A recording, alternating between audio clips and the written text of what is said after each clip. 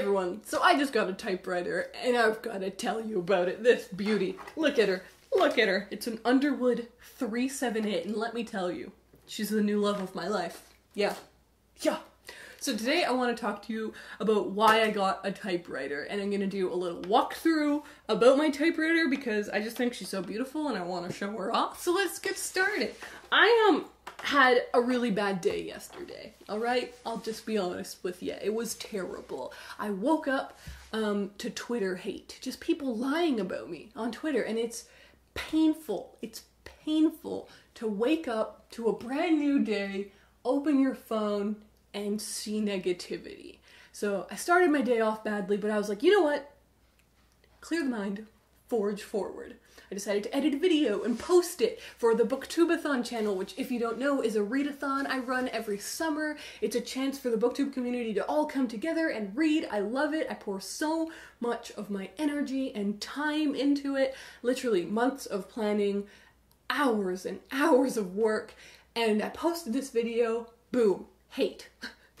And it was demoralizing. It was sad. It was really, it felt very personal. It felt very sad. And so what I did was something I have never done. I've never done before. I left my house, I walked out to the backyard, and I just laid in my hammock for like a good hour. I just laid. I had an opportunity to sit and think about my life. It sounds crazy, but I was literally at this point where I just needed to silence everything around me and think about myself. What am I allowing to hurt me? What am I responding to? What is going on? Where am I? And what do I want to do? What are my priorities? And it really gave me this opportunity to understand. I love YouTube. I love making videos. I enjoy the process very much. I don't want to stop because I really like it. But it also made me realize this is not my end goal. What I want to do is write. I want to be an author. That's what I want. I want my book in bookstores. I want my book on this shelf. You know what I'm saying? And I realized I'm putting so much of my energy and my soul into YouTube, and what I'm wanting from it is what I want from writing. And so I need to write more. So during this whole thinking session, I came to the conclusion that what I needed to do was to drive 2.5 hours to Montreal, buy myself a typewriter, drive back, and live a new life, a life renewed. I have 4 main goals for this typewriter, and I really understand that this typewriter itself is not gonna give them to me, that it's up to me to use this properly. But here are the 4 main reasons.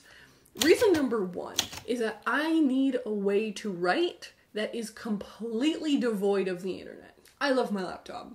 Guys, I love my laptop, but I cannot help but get distracted on it. I can't help it. Like, I'll write a page and then I'm like, you know, I deserve a YouTube break. I deserve to go on Twitter for a few minutes. And next thing you know, I've searched videos for 3 hours and it's time for me to go to bed. You know, I'm tired. So I really want a way to write that has nothing to do with the internet. Second to that, very similar to that, is that my laptop is not a writing space. It's not a place that to me means writing. It's a multimedia hub. It means editing videos. It means watching videos. It means surfing the internet. It means like writing documents, and it means school. It means so many things that it doesn't feel like a dedicated space. So what I'm hoping is that this means writing. The only thing that this tool can do is be heavy, I guess, and write. That's it. It can only write. So I'm really hoping that having that dedicated space is really gonna help me zone in, focus in, and forget about everything else. I know what you're thinking. What about your phone? I'm just gonna have to put my phone away. That's gonna be hard. The third thing is that I think it's really gonna help with my editing process. I'm realizing that a real bottom line here is that my laptop is not being the right writing tool for me. My laptop is built for ease. It's supposed to be easy to do everything on it, right? Pages, Microsoft Word, whatever you use, it's so easy to edit. That's one of the great features of it. But because of that, I just keep editing. I write a paragraph and I'm editing that paragraph before I'm moving forward. It's not productive. You know, Ernest Hemingway famously said, write drunk, edit sober. The idea being that you need to just write. You just need to get it out. It's going to be messy. It's going to be stupid. It's not going to make a lot of sense. It's not going to be what you want it to be. But you gotta put it out there. And then you gotta edit it sober. The idea being you edit it with a clear vision, calm, relaxed, right? But the first draft needs to be a bit of a disaster. And I'm having problems getting that first draft out of me because I keep editing it. You can't do that here. There is a backspace button, but it doesn't work the way that we're used to a backspace button working. You can't delete, you can't erase, you can't move backwards. You can only move forwards, and I'm really hoping that helps. The other kind of editing thing is that I think it's going to be a good process. We'll find out, but I think it's going to be a good process to print it all out and then to have to transcribe it word for word, idea for idea into my laptop. I'm never gonna not use a laptop in writing. It's too convenient. But for the first draft, that's my problem. For editing, I think transcribing is gonna be great. I'm gonna have to go through the entire novel and really reaccustom myself to it, really get to know it. But for the first draft, we don't need any of those fancy features. Just need to go forward. And finally, I'm really excited that this makes a physical object. Listen, on your computer, you can print. It's true. You can create a physical product from a digital file. But that isn't what typically happens. You don't typically print every single thing you write, you know? And maybe at the end of a session, you're like, that wasn't very good. I don't think it deserves printing. Because printing is expensive, and ink is expensive, and paper is expensive, and so you're thinking it wasn't good enough to print. Or what am I going to do with it? It's just going to sit around. This forces you to have a physical item, and I love physical items. I love making a zine, because you have that thing at the end of it. I love that.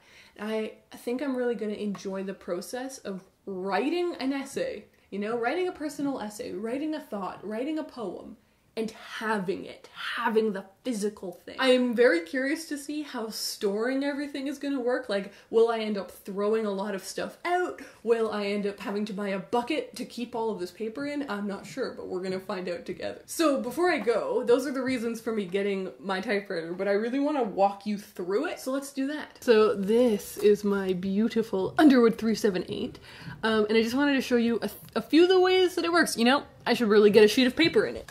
So this is the lever that pushes you all the way to the beginning of the margin. And this right here, I find this one of the coolest features. This lets you single space, double space, or triple space your writing. So let's go to a new line. Up here is the black ink. In the down position is the red ink, and in the middle is the nothing ink, which is why that barely showed up. So we'll do that again.